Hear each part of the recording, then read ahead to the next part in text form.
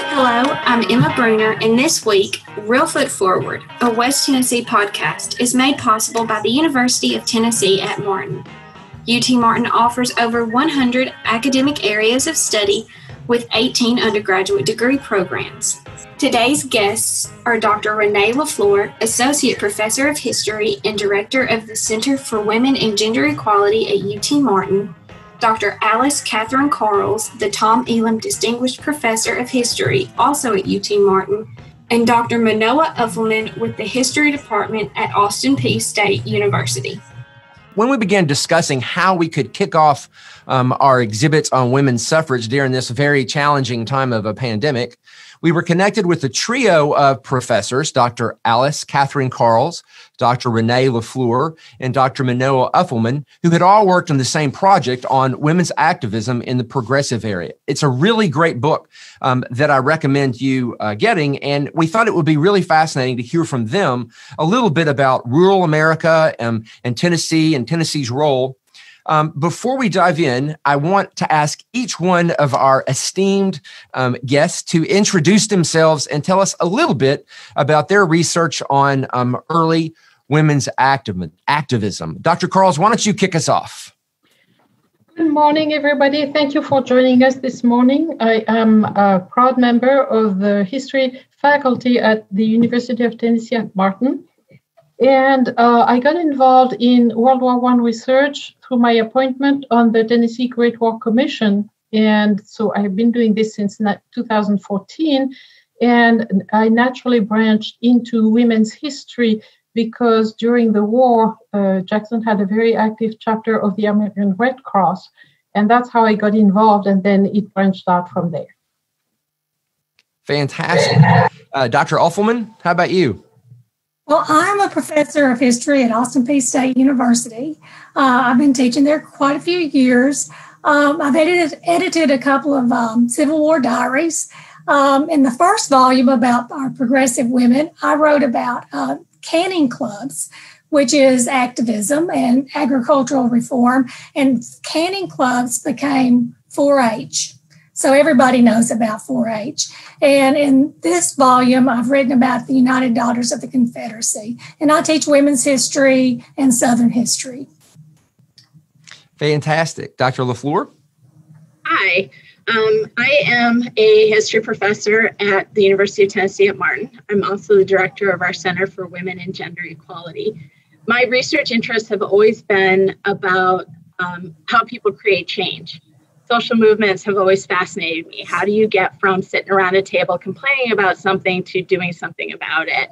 And my research had always been sort of in the 1960s, and I was tired of that and was looking for something else to do when Minoa pushed me into writing a chapter for this book on the progressive era, which is my second favorite era in American history.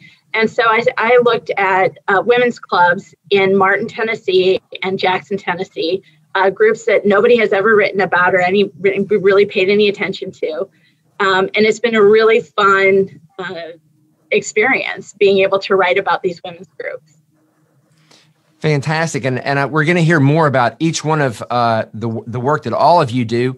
For those of you watching, grab a cup of coffee. We're very laid back and casual. We're going to have fun talking about this really important topic, and feel free to ask questions. We'll save a little bit of time towards the end to answer any questions.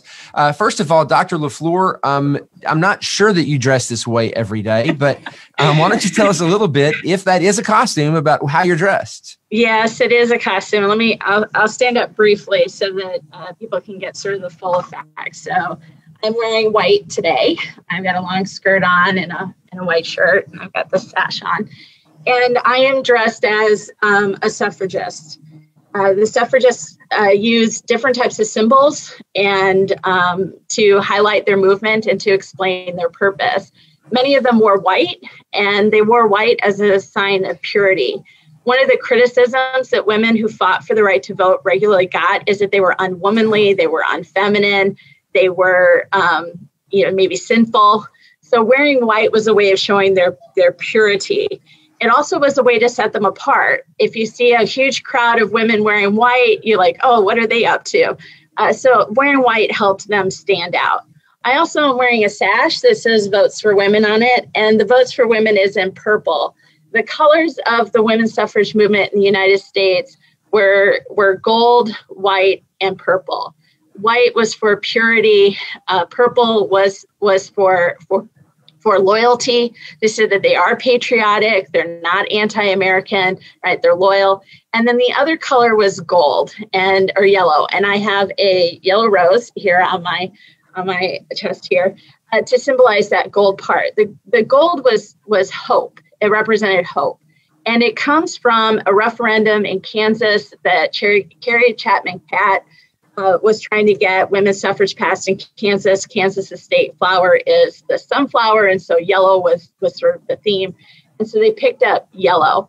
The yellow rose also becomes very important in the fight in Tennessee. Sometimes it was referred to as the Battle of the Roses. Those who were pro-suffrage wore the yellow roses. The anti-suffrage people wore red roses. I also have, and I'm not wearing it because I wanted you to be able to see it, this pin, and it's of a jailhouse door. Alice Paul had pins like this made as part of the National Women's Party to commemorate women who were arrested for demonstrating for women's suffrage, which I have a picture of them doing that behind me. They were arrested and they claimed the status of political prisoners and went on hunger strikes. They were force fed in the process, which is a very, very uncomfortable experience for the women who endured it. And so they had these pins to commemorate their experience and as an act of solidarity. This is what I'm willing to do to fight for the right to vote. So no, Scott, I do not wear this every day. And in fact, I'm going to take the hat off. Yes, Dr. Carls. Generally annoying. Right on this and the exhibit that you have, the background that you have behind you, Renee. Sue Shelton White, who was extremely instrumental in ratifying the amendment, the 19th Amendment in Tennessee, was a devoted suffragist from Henderson, Tennessee, and she practiced in Jackson, Tennessee. She was very, very prominent. And in 1919, she went to Washington, D.C. She picketed the White House. She burned President Wilson in effigy, and that earned her 5 days in jail. And when she came back to Jackson, the first women's rally that she had, she proudly displayed the pin that Dr. LaFleur just showed us. So I thought that was an interesting. Thank you. That's a great Tennessee connection. Before we dive more further into Tennessee and the 19th Amendment, Dr. Uffelman, can you kind of explain the progressive era and what that meant for women during that time? The progressive era was really a time of reform. And it was not a unified program of reform. There were lots of people working for different groups, different organizations for different goals, and it went on for decades. The progressive era is sometimes dated from the 1870s, 1880s to the 1920s. Sometimes even it goes up into the 1930s. But people were working for, there'd been all sorts of changes in American society, urbanization, industrialization, immigration, and people responded to these problems by trying to fix them. So they were working for housing improvement, prevent child labor, working conditions, conservation, pure food and drugs, just any number of things. Suffrage is part of it, but also anti-lynching, suffrage for African Americans, civil rights. So there's any number of activities that happen, and it is a woman's activity. They had settlement houses. So women were at the forefront of the progressive era. Quite often it was middle class and upper class white women because they had the means and they had the time to pursue these goals. But there were also working class women. They were particularly active in the trade unions. And there were Black activists, and they worked for anti-lynching, civil rights, suffrage, race, anything to do with race to improve relations. So it was a very dynamic time in American history. You also get prohibition, trying to do away with alcohol because they thought if they did away with alcohol, it would eliminate all the problems associated with alcohol. So there was all sorts of things happening during these decades. Dr. Carls, I know Dr. Uffelman mentioned Black women. Can you elaborate a little bit on what life would have been like as it relates to activism during that time? I have one name to mention, and that is that of Lane College, founded in 1882, and immediately it became a center of activism at all the levels that Dr. Uffelman was mentioning. Absolutely. Two particularly were very important. One was the Canning Station of the Future 4-H, and Lane College was a leader before the war and, of course, during the war in educating African-American farmers throughout West Tennessee. And there's a very strong connection between Jackson and Somerville, Fayette County. And so we must mention two names. One of May E. Lane, who was the wife of Dr. James Franklin Lane, who was the son of the founder of Lane College, Dr. Lane, Bishop Lane. And she was extremely active with her husband. They organized all kinds of rallies, fairs, demonstrations, etc., etc. And then the name of Mrs. Beulah Bray, who came as the president's wife of Lane College in 1903, and who was the founder of the Tennessee Federation of Colored Women's Clubs. And that was very, very important. Now, I must confess that I have not done detailed research on this because I had to be selective in my writing about every aspect for Black women, white women, clubs, etc. I have not delved as deeply into that research, but there is a treasure trove of information about the work of Beulah Bray and the inspiration that she was behind all this progressive agenda that we are talking about. And also Lane College and the African American churches are very, very important in supporting the civil rights, and the progressive agenda and the civil rights merge together beautifully. Unfortunately, for those of you who are not familiar with West Tennessee, Mother Liberty Church, CME Church, was the founding church. It and Lane College were the two poles that organized African Americans in West Tennessee. And a few years ago, all the archives of Mother Liberty Church blew away in a fateful tornado. So everything has been lost. So, but these are the two. That's unfortunate, but it's really important that folks like you all and the students that you teach take up the mantle and do research as much as possible and gather information and publish. And so speaking of publishing and all the work that you all do, I'm going to go around now and just ask you a few questions about your own special areas of expertise that you've focused on. Dr. LaFleur, I'm going to start with you. I know that you've done a lot of work in the role of women in clubs, especially in West Tennessee. Can you elaborate a little bit about the role that clubs played in the eventual passing of the amendment? Well, it's interesting that the clubs play different roles in different places. And in the larger cities like Memphis, they were a little bit more involved in women's suffrage. But I found in Martin in particular, the women's clubs weren't particularly interested in suffrage, or at least the historic record doesn't show it. Instead, what women's clubs did is it allowed women a space in between the domestic sphere of their home, where they, are supposed to be, and the public sphere, where they're not really supposed to be at this time. And so the women's clubs allowed them this opportunity to have a space that belonged to them. They were the leaders of the groups. They determined the agendas. They ran the budgets. And so they developed all these organizing skills. They developed friendships with the people that they were in these clubs with. And so it's this middle space. But it also provided this opportunity for women that they weren't getting elsewhere. Educational opportunities for women at the turn of the century and career opportunities for women are really limited.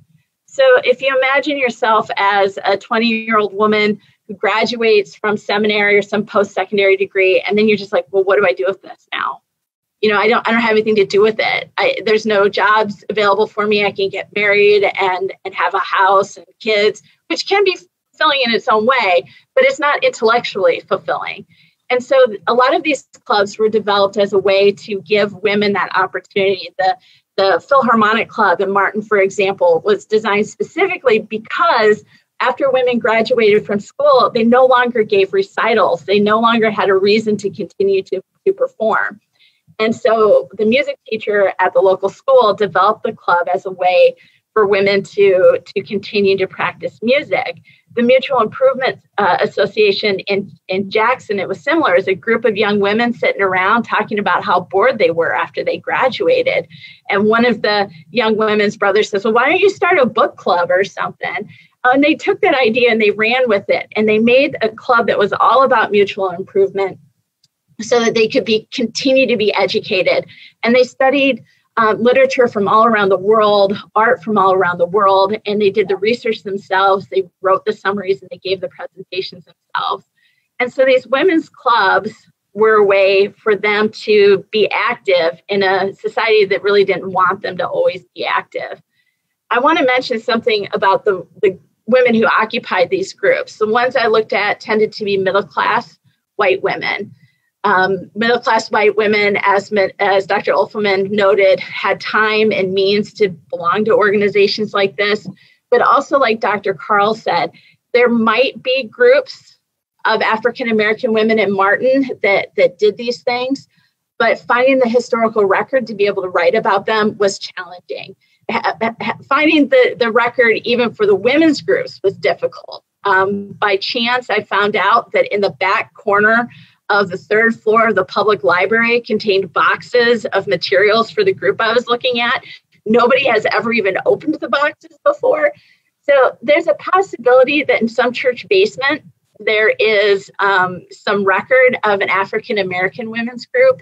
I just haven't been able to find it yet. So right now, the things I've been writing about have really been focused on white women because that's what the historical record is allowing me to do at this point. So if somebody out there knows where that basement is, they should let you know, right? Yes. Yes, no, please do. Or write it yourself. Yes, write it yourself. Pick up the mantle and do it. Yeah, absolutely. It can be in your grandmother's attic. It can be in an old box. Don't throw anything away. Yeah, that's absolutely the truth.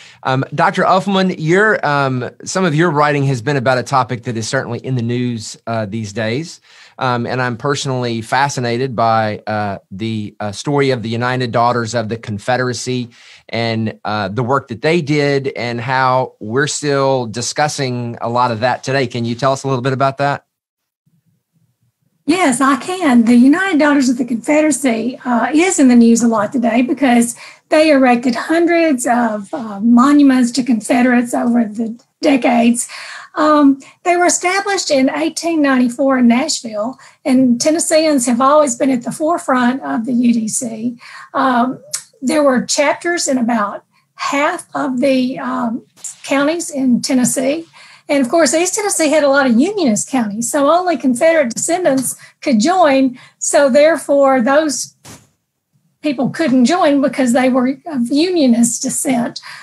Cities often had many chapters. I just checked. Martin had one. Milan had two. Union City had two. So they are most famous for the monuments, but during their time, they also ran nursing homes. They were extremely educated and interested in education. Now, what they wanted to educate children to was the lost cause and pro-Confederate side of history. So they often, if they wrote some books, they donated books. They gave thousands and thousands of scholarships over the years. So they were extremely active. So historian Karen Cox has called it the Confederate progressivism. It was progressivism, but it was only for Confederates. I read where you wrote that Rassie White, who is from our area, Paris, Tennessee, she was president, and she wrote that their goal was to ensure that the United Daughters of the Confederacy would maintain traditional concepts of what a Southern lady embodied. I'm curious, what was that? Yeah, this speaks to the class element of it. The daughters wanted to maintain the racial hierarchy. They were interested in manners and behaviors And so they should be ladylike at all times. Now, while they are ladylike, they are doing all sorts of political activities. It's interesting, the UDC had no stance on suffrage. They are agnostic on suffrage. So some of the members were probably for suffrage and others were anti, but the organization itself did not have a stance.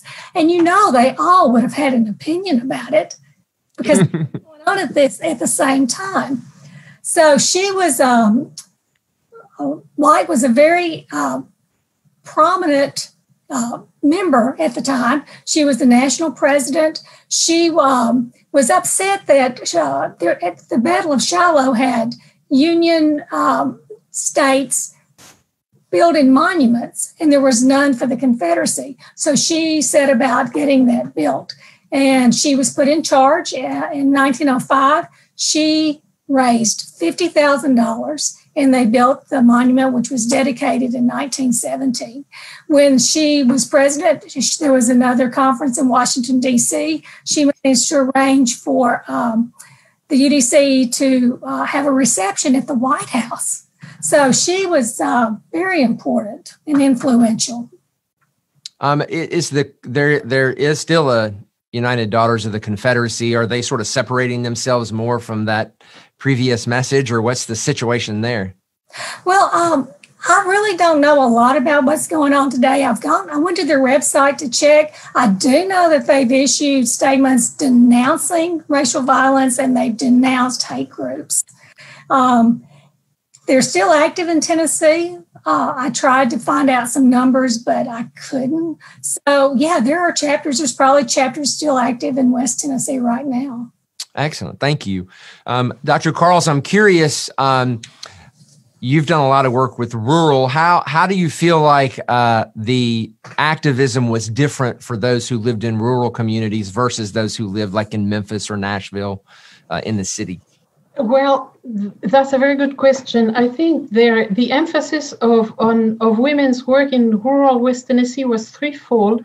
As Dr. LaFleur has shown, the main one was cultural, and it's something that I didn't delve on when I was looking at their yearbooks, but they had all the great books and all the places in the world on their program, and I thought, okay, this is interesting, but that's not what I'm looking for. So I looked for the other two aspects that they were involved in, and one was philanthropy.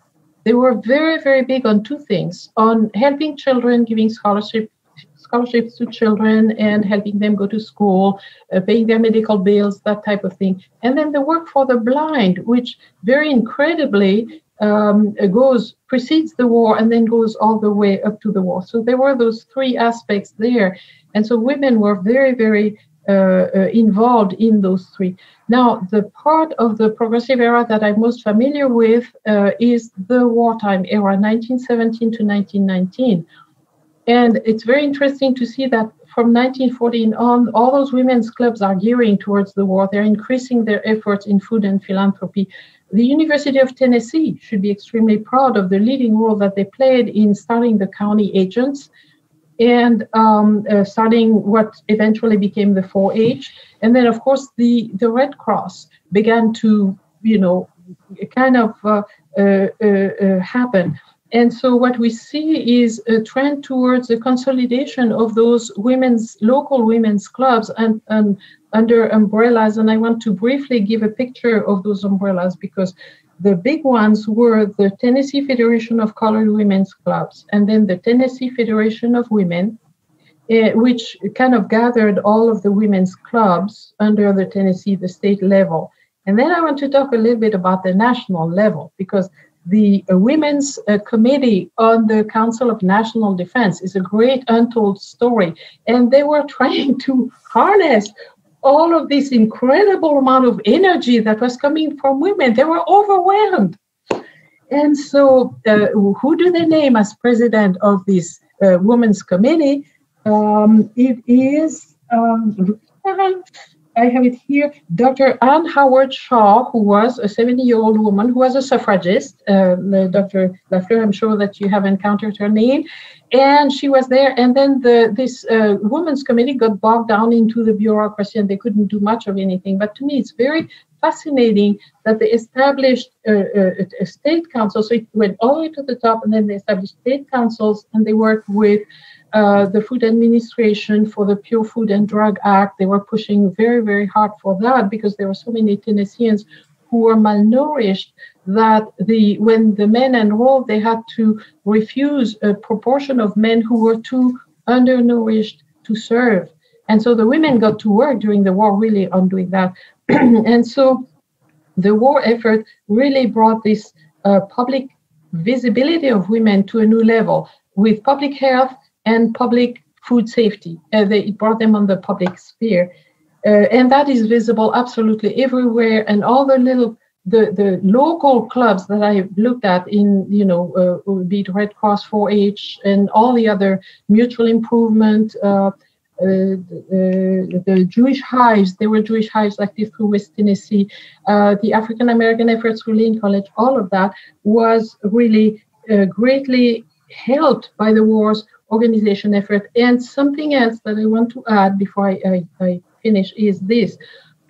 We are focusing on the suffrage, but the suffrage is not everything. I want our listeners to remember it was preceded by women's work in so many areas, like food and health and education and children and helping handicapped, the blind. This is all that women do, all of that. They do a multiplicity of tasks together simultaneously. So that's what was important. And then the suffrage and the civil rights movement grafted themselves onto that. And then out of the war comes an incredible opportunity for women to be nominated to positions. And so I want to say that the suffrage is one part of women's rights. The positions nominated or elected office are another very important fight that started after World War I. And so it's really incredible to see this. Unfortunately, in 1929, we see the women's clubs and their efforts the progressive era is brought to an end. All of that is brought to an end. And I want to put a plug for the future that we are facing today with this pandemic, because if you have read the news, there is a great deal of concern that women are going to lose the rights that they have won in terms of not just the vote, but their ability to hold office, their financial and time ability, like Dr. Uffelman said, to be working on women's causes in the same way, because we have an economic depression now, in the same way in which women were set back in 1929. But the war to me is the crucible in which the women's efforts were brought to another level, and it's very, very visible in West Tennessee. I could add a little bit. Catherine's completely right. World War I opens this door for women to be involved, this volunteer patriotism. And we see that in the clubs that I studied in Martin, and the membership in the clubs is also the membership of the leaders of the local Red Cross. They cross over, and I know it's because of their experiences in the clubs that gives them the ability to run the Red Cross. But the Red Cross in Martin, I thought, did something, at least it was humorous to me. They shamed the women's clubs for not doing enough. In the Martin Mail, I'm going to read just quickly. It says, we don't like to think the women of Martin are slackers, but our workrooms very often look as if some were not doing their duty. So nobody wants to be called a slacker. And then later, they hold up one club over others.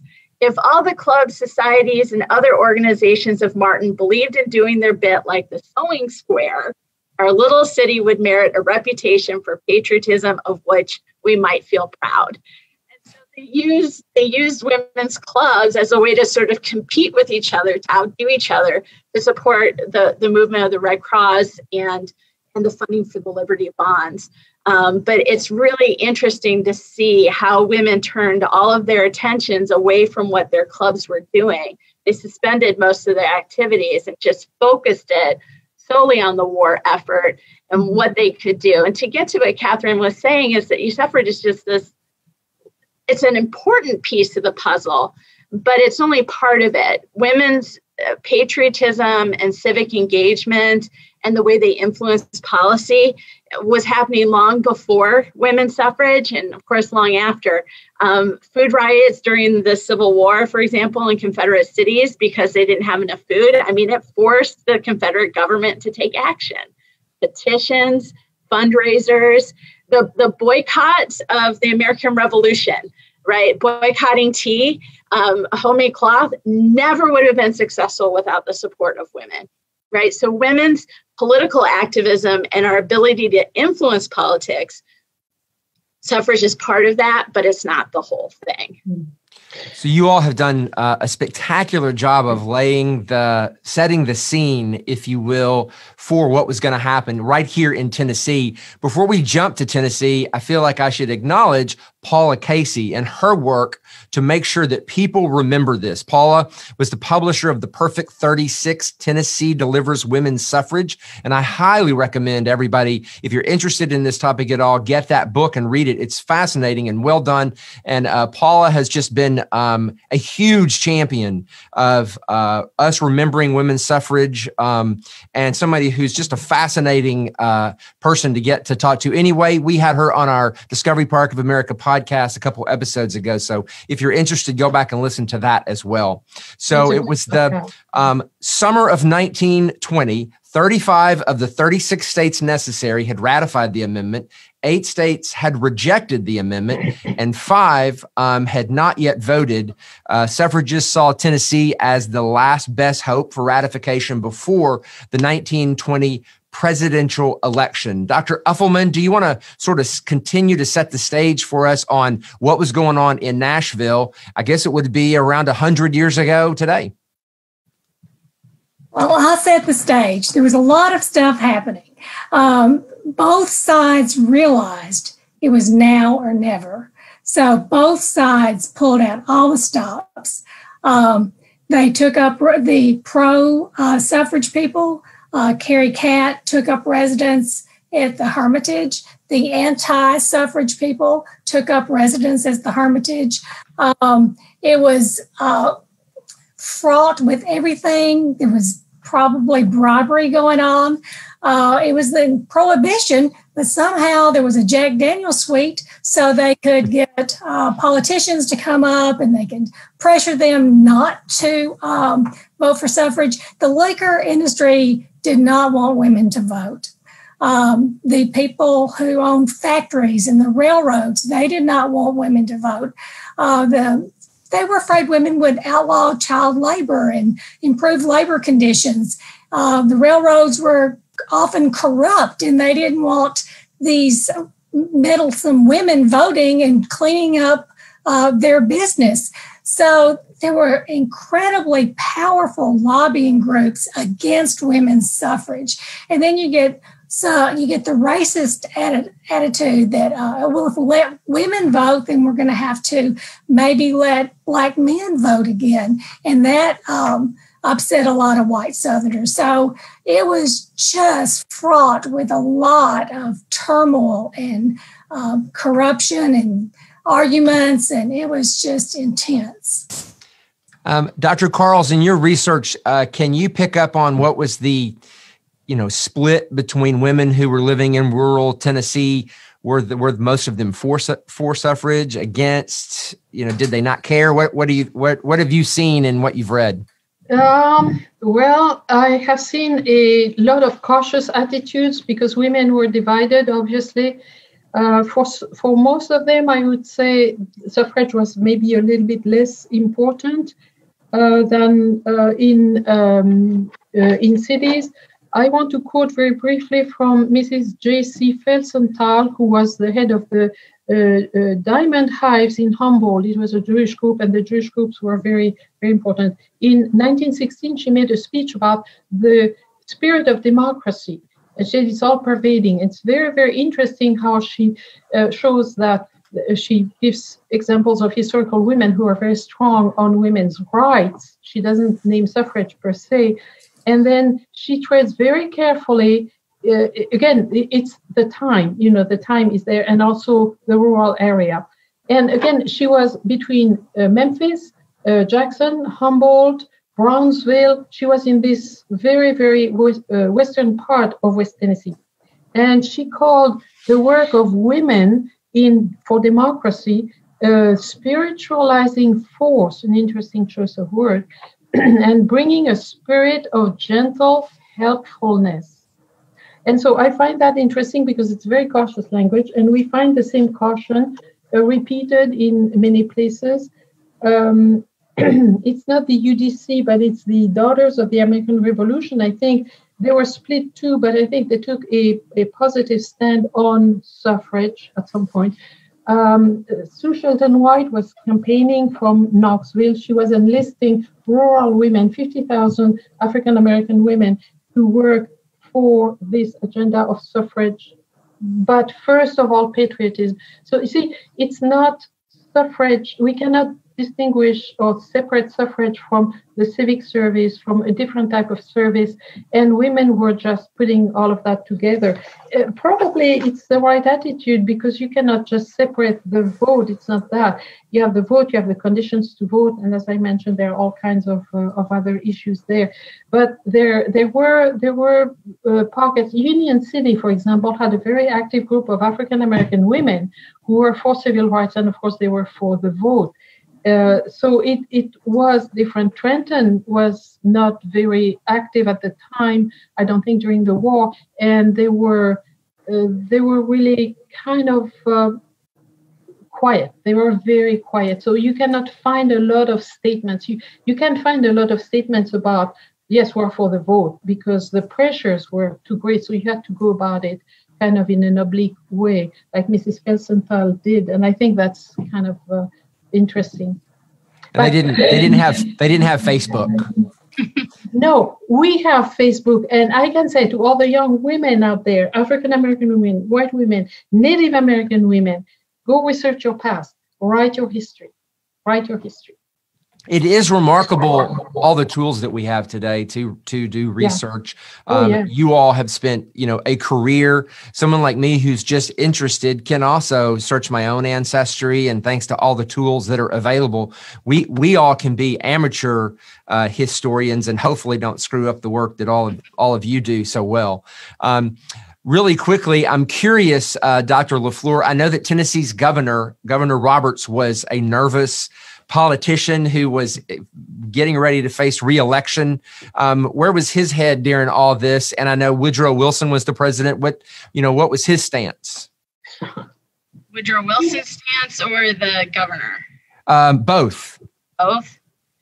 Well, Wilson was reluctant, right? Wilson was, just to be completely blunt, a super racist, anti-Semitic, sexist guy. He was reluctant to support anybody who was different than him, right? He showed Birth of a Nation in the White House and said, yeah, this is a great film, right? So he was reluctant. A lot of men, right, are reluctant to give power to women. And talking about what the men's positions are is somewhat important, but I really like focusing on the women. I mean, to be honest with you,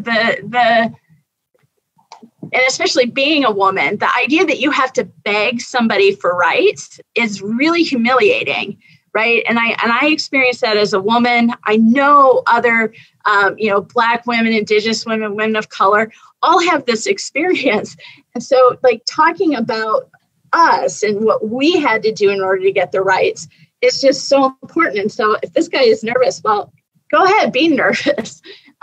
We're the ones that are in the tough spot, right? We're the ones that are hard. And I feel the same thing about Harry Burns, right? Who had the swing vote, which I think probably Scott, you were going to get to here in a moment. Anyway, he was the one, it was tied in the House of Representatives in the Tennessee State Legislature, and he changed his vote. And so one version of the story is women have the 19th Amendment because of Harry Burns. Well, that's not true. They have the right to vote because of Harry Burns's mother. And his mother is the one who encouraged him, raised him in such a way that he listened to his mother, right? This is something we hear a lot today, listen to women, right? Listen to Black women. Well, Harry Burns did that. He listened to his mom and he changed his vote, and then went and hid. From what I understand, after he changed his vote, he went and hid in the bell tower of the Capitol building, so that people wouldn't bother him. But, you know, the activism of women and all the effort that white women and Black women had to put pressure to get these nervous men to change their minds is where the real story is. It's an important question, Scott, I'm not trying to say that, but it's not one that interests me quite so much. One thing I am very fascinated about, and I have just a very basic knowledge of what I've read and what I've heard from you all, did all that actually happen in the way that it has been reported through history, or was there some kind of a setup? You know, like it's an awfully good story to tell your mother, you know, said that, and then the speech he made afterwards where he, you know, acknowledged, you know, a mother's boy or whatever he's, you know, is that all like hardcore fact, or was there any kind of pre-gaming going on? It was not pre-gaming. It was a fact. He personally supported suffrage, but his constituents didn't. He gave interviews afterwards. He really did get the letter. He really did. His mother was a suffragist, and he, according to an interview he did later in life, he said, I knew this is my vote that would be remembered forever. And he did the right thing.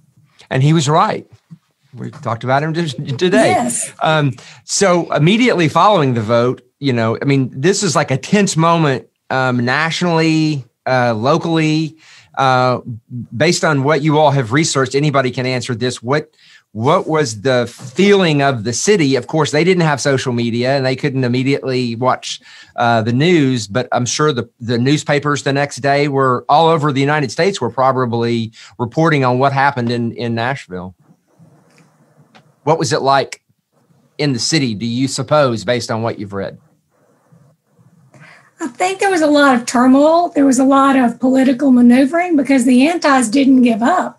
They kept trying to do all these maneuvers to reverse the amendment. So it was really tense for a while before it was finally settled. And then, there was a lot of negative attitude about the vote. And then it took a long time to educate women to vote.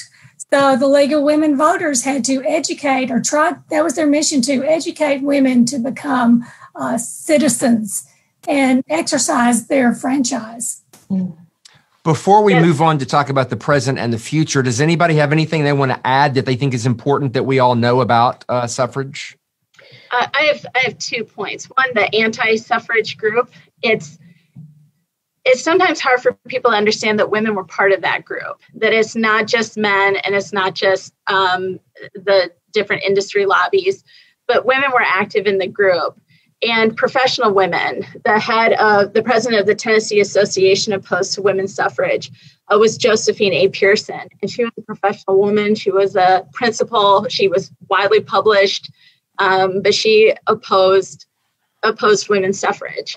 And so I think, you know, that's something that's important for us to talk about, especially in the modern context when we try to understand why women make the decisions that they do. There's no such thing as a women's voting bloc, for example. That was one thing that surprised people after women got the right to vote. It didn't significantly change voting. You know, all of the doom and gloom scenarios that they put forward didn't happen. And those who were worried that giving white women the vote was going to give Black women the vote, well, the disenfranchisement laws in states applied to Black women too, and so they were still disenfranchised. So there wasn't really that change.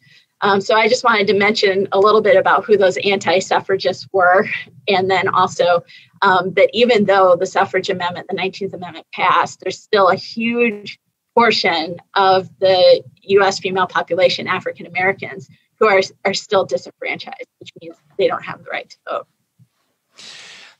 We're going to ask the questions really quickly that are coming in from the folks watching us. If anybody has a question, you can hit the chat button and post it. First of all, Betty Ann Tanner, who's been very active in our region, she posted that the Hermitage Hotel in Nashville was recently listed as a Department of Interior's National Historic Landmark. So that's a really interesting acknowledgement of that location in history that we're all interested in.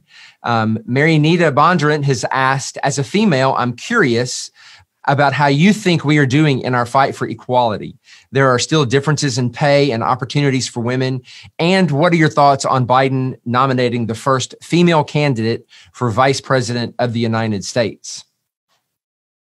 Anybody? Well, first of all, it's not the first female candidate. This would be the third. It's the first African-American woman. And I tell you, it's really exciting to be able to talk about women's suffrage and women's rights on the eve of that announcement. Because no matter what political party you belong to, it's an exciting move. I think Sarah Palin even came out and said, stand on the shoulders of Geraldine Ferraro and myself and learn from us, right? There's this solidarity, a hope amongst women that we like to see other women achieve. But there's some really fascinating things going on with women's issues today. And I was in a discussion yesterday on women's suffrage, and somebody asked me, what can we learn from the women's suffrage movement? And I said, well, we can learn about organizing and things like that. But I think the best thing that we learned from the women's suffrage movement is what not to do. The exclusionary tactics of the white suffragists really weakened the movement. It would have been stronger. And today we are stronger when we work together. And this is something that comes up again and again. The women's movement in the 1970s was criticized at first for not including Black women and not including lesbians either. And today we see it over and over again. The Me Too movement, Alyssa Milano was the one that amplified it, but it took a while for people to realize it was an African-American woman, Tarana Burke, who really started it, right? So these are still conversations we need to have. In the realm of women's studies, we talk about intersectionality, which is the intersection of being a woman and other things, the intersection of a woman and race and class and religion, sexuality. All of those things influence who we are as women, and we're stronger together. Being more inclusive is better for everybody. So I think one of the things we can learn from suffragists moving forward is to not be so exclusive. Dr. Uffelman, how about you? I think one of the things to learn from the movement is that it took concerted effort through multi-generations, lots and lots of hard work. And just because something is gained doesn't mean it's going to last. And I think we're at a point where women and minorities and just democracy is being threatened, and we must be vigilant and fight for it. Dr. Carls? Well, I would like to put the spotlight on Sue Shelton White because she embodied so many aspects of the suffrage movement and the rights for women. She not only campaigned for the suffrage, but she was instrumental in passing the first Married Women's Rights Act in Tennessee. And then she worked with Eleanor Roosevelt on the Social Security Administration Act. She campaigned. She nearly ran for U.S. Senate in 1925. She also worked for Senator McKellar. She was the first lawyer in Jackson, Tennessee. She did a lot of firsts in a lot of different areas. And so I would like to encourage young women to look at her, the diversity of what she did. And we women can do those multiplicity of things and do them well because they're all related. One thing that I want to say about her is that 1917, when she was on the Tennessee Federation of Women's Clubs, and it's something that is not very well known, but it fits into what we've been saying. Number one, of course, she advocated the vote for Black and white women. She worked with Black and white women in recruiting them for the war effort, and she was extremely instrumental in the Pure Food Act and she worked a lot on those other activities that the clubs of Tennessee were doing.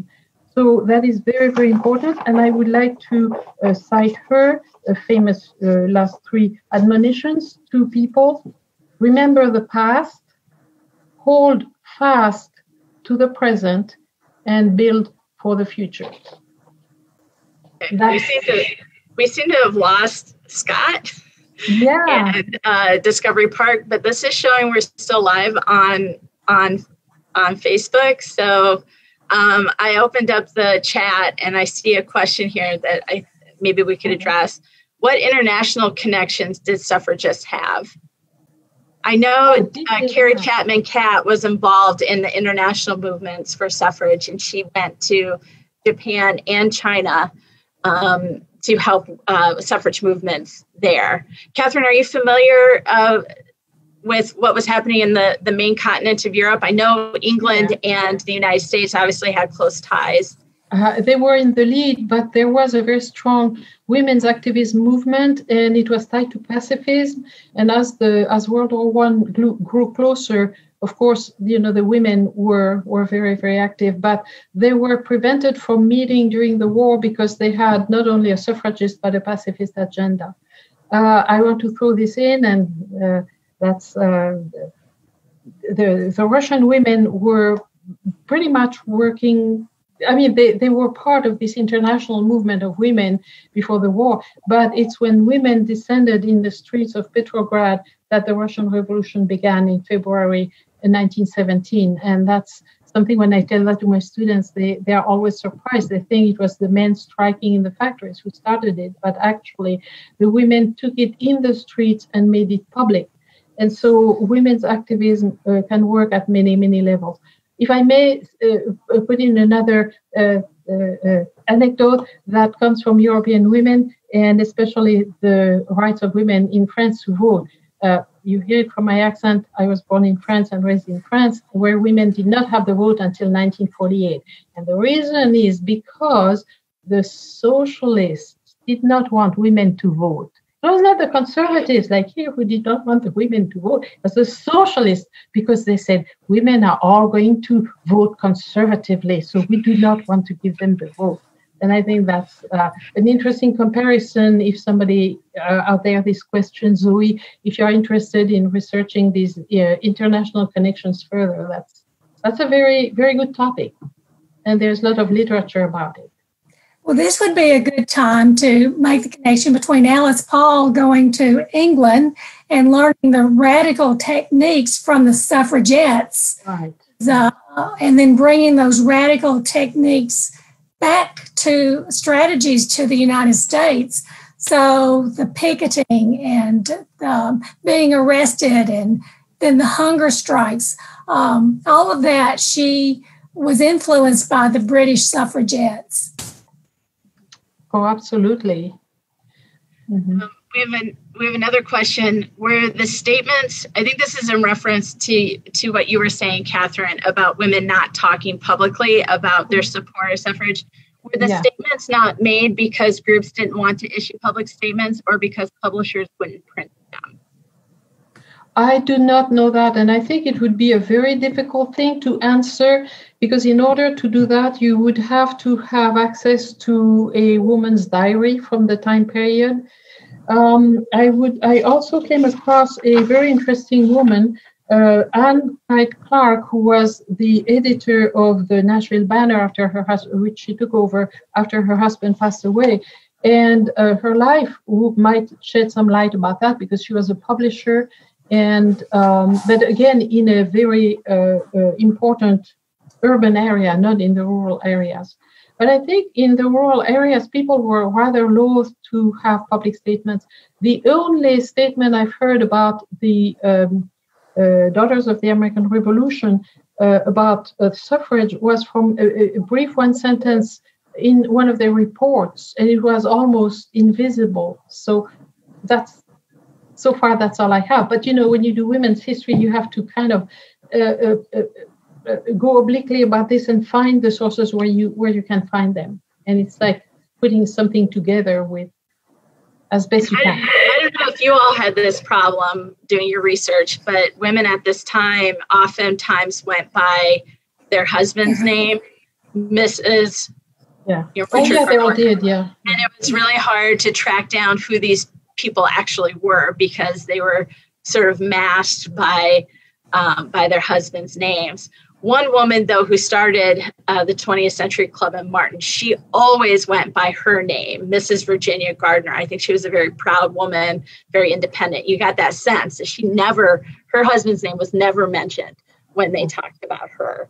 Everybody else, though, was. It was sort of this tricky thing to do, which leads us, Zach asks, where's the best place to begin researching women's suffrage in Tennessee?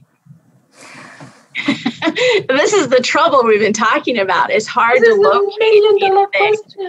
Yeah, it's hard to locate things sometimes. I found out about the Mutual Improvement Club in Jackson because I was doing research in Memphis, and they have one of the meeting books in Memphis, and nobody seems to know why they have it in Memphis, and all the rest of them the ones that exist are in Jackson. And then it's like which ones exist and which ones don't, and how do you find them? It's very hard. No, I think there's a lot of information in local newspapers, but a lot of the local newspapers are not digitized yet.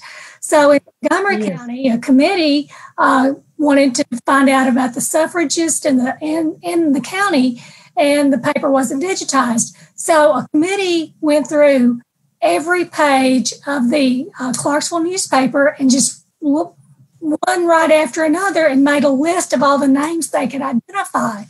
Well, that took weeks and weeks and weeks and weeks and weeks. But that information is there for someone to find it. But eventually, as local newspapers are digitized and you can do a search, it'll be a lot easier to find those kind of things. If you look at the national newspapers and the big city newspapers, it's a lot easier to find information. And there's really been some good documentaries that came out this year to commemorate the centennial. So check your local PBS station. That sounds corny, but there's been some really good shows to come out. You can learn a lot. Mm-hmm. Mm-hmm. Caroline asked, can DPA make a recommended reading list from the panelists? I think Dr. Uffelman put one together, and we'll make sure Scott posts that somewhere so that everybody can get it. There's been some really great books out recently. The Woman's Hour in particular is just it's a great read. It's a really well-written history book. Let's see. From Anne, we have, would you mind giving other examples of what women's lives were like in the time period? That women had limited job opportunities and were denied the right to vote. Mm-hmm. If you lived on a farm, it was hard. We're at a time when there's no electricity, there's probably no running water.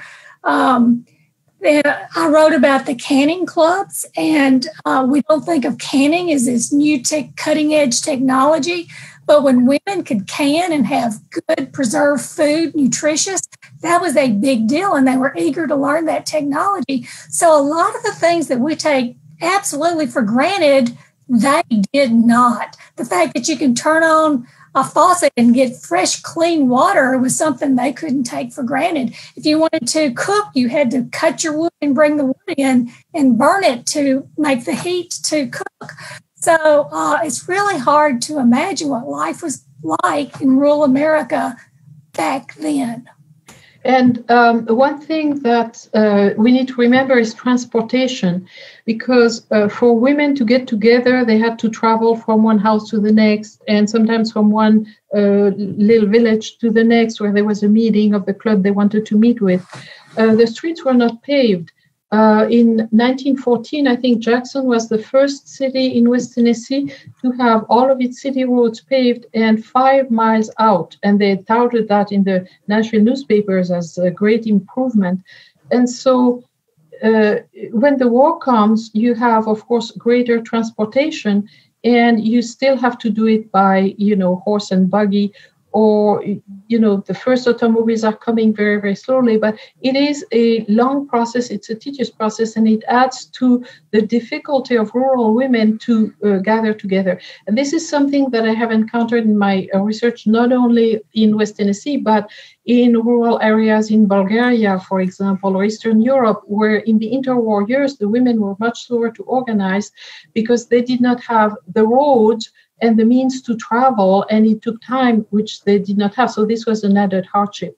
So that added to the restrictions that were put on them in terms of associating for doing women's work, but also finding jobs. I think life was difficult in that respect. We tend to forget transportation, but that's a key component. There's also a lot of legal restrictions on women. For example, married women had no control over what happened with their children. A divorce was very difficult to obtain in some places, even in instances of domestic violence.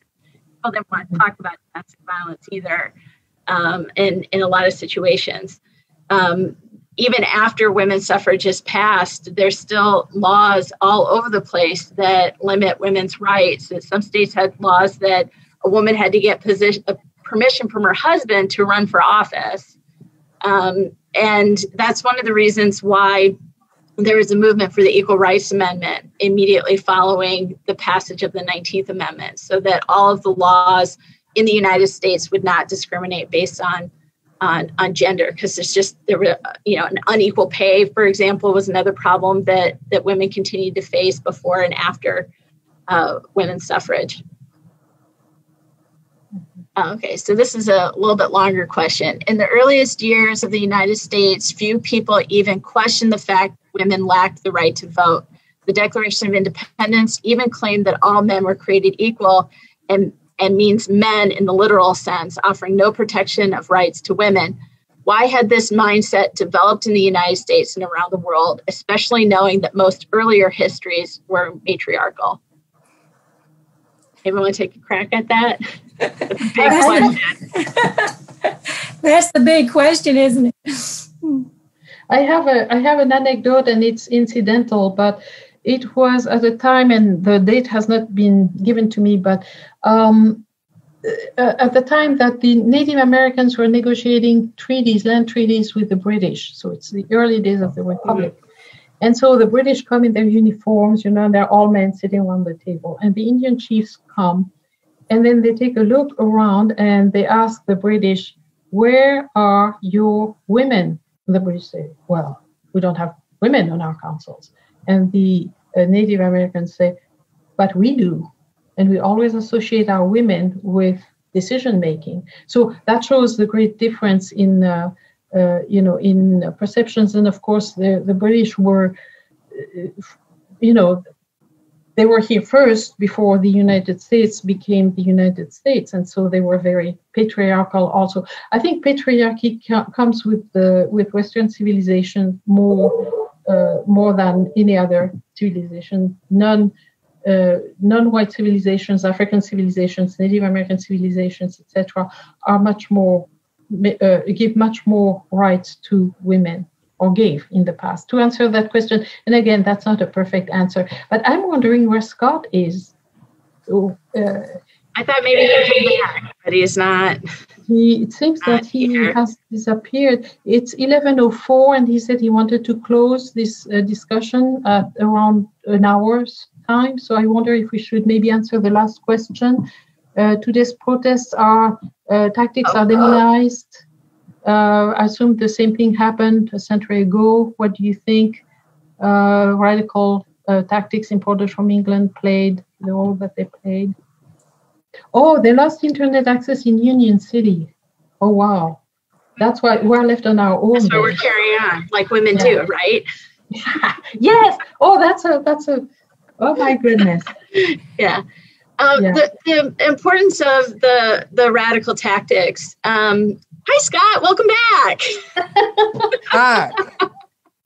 I was pretty sure it was Woodrow Wilson up there yanking the internet cord.